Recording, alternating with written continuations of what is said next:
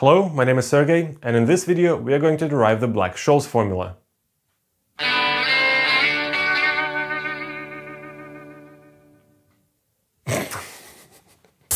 Hello, my name is Sergey. In this video, I'm really excited to share with you the simplest and quickest way that you can derive the Black-Scholes option pricing formula.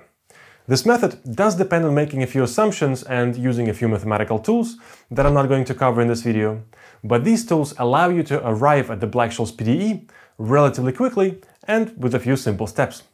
Let's have a look into them.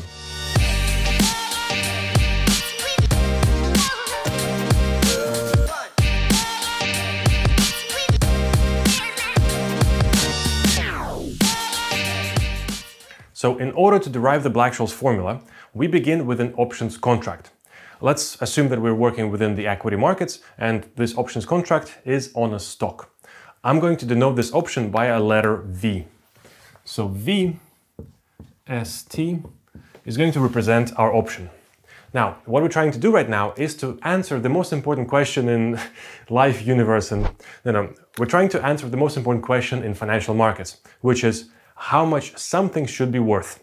In this case, what's the price of our option? What's the fair value that one should pay for it? Now, what's the most common way that we usually use to find the value of things in finance? Well, obviously, we can find out what's the future cash flows are going to be, discount them to present value, and then sum them up, and that should give us the value of this product right now. But with an option, the future cash flows are a little bit uncertain. We don't know how much the option is going to pay out because the option depends on the underlying S and we don't know the future value of S. Is there anything else we can do? Well, actually there is. And this method may sound a bit redundant and obvious, but actually it does make sense. And what we can do is we can take this option and try to see if we can find the same exact option traded in the markets. And if we can find such an option, we can see what its price is.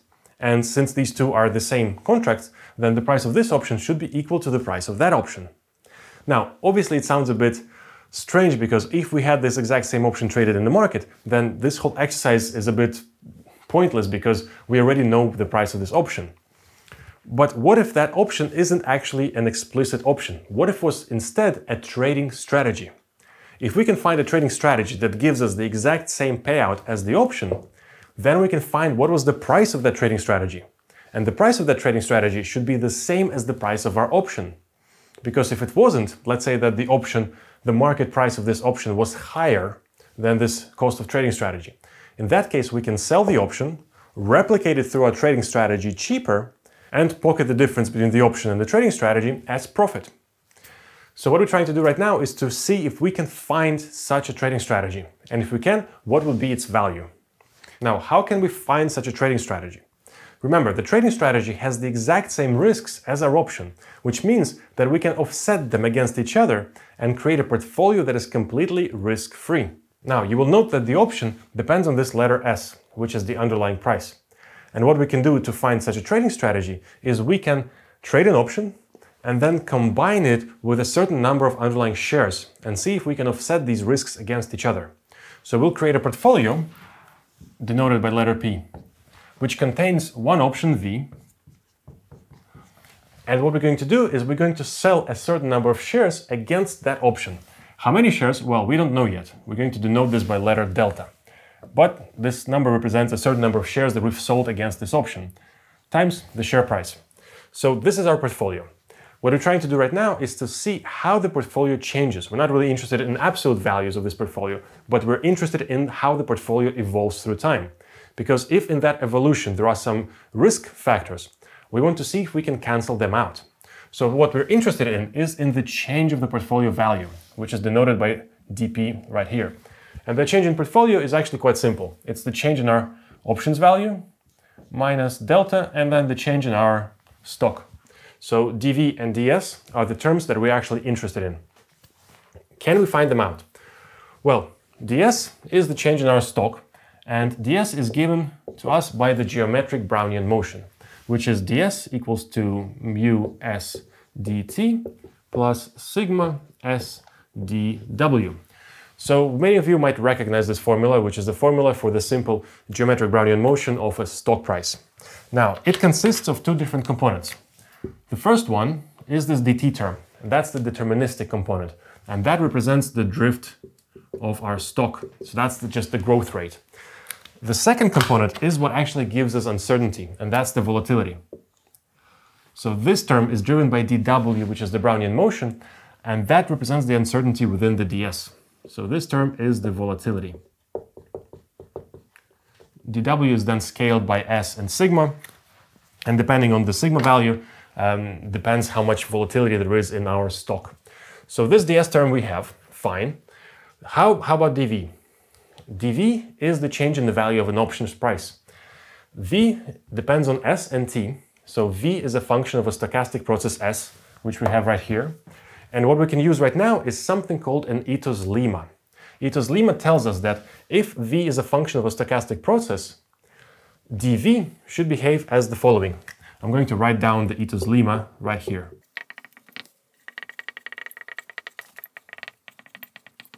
Now, this is the ethos lemma, and it tells us that if v is a function of a stochastic process s, then dv should evolve according to this equation right here.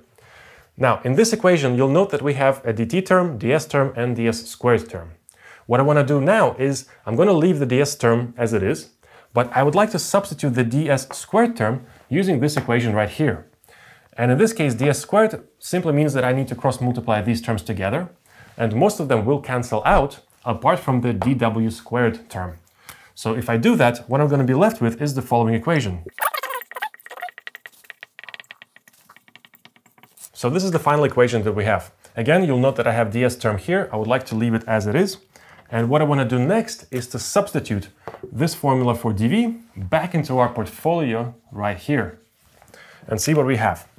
If I do that, I will have ds term right here and ds term here, and I'll have two dt terms. Let's group them together. So in this case, dp is going to be equal to the following. So that's our dt term. Now let's group the ds terms together. So ds comes from here and from here.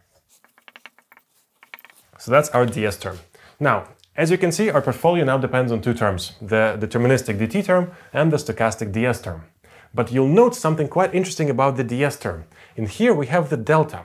And what we can do is we can actually set the delta to dv ds.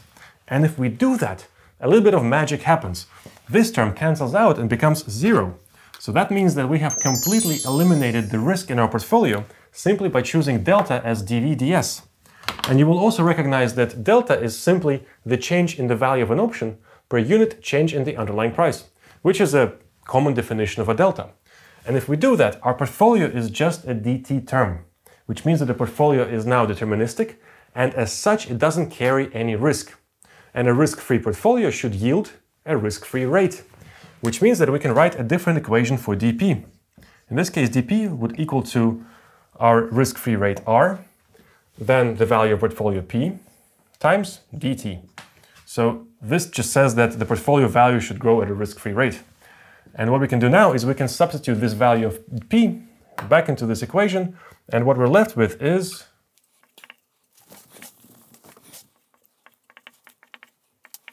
so now we have two equations for our portfolio change dp. And what we can do is we can simply set them equal to each other. Straight away you'll see that dt and dt will cancel out, leaving us with just this term being equal to that term. And if I group them to one side, what I'm going to be left with is the formula that looks like this.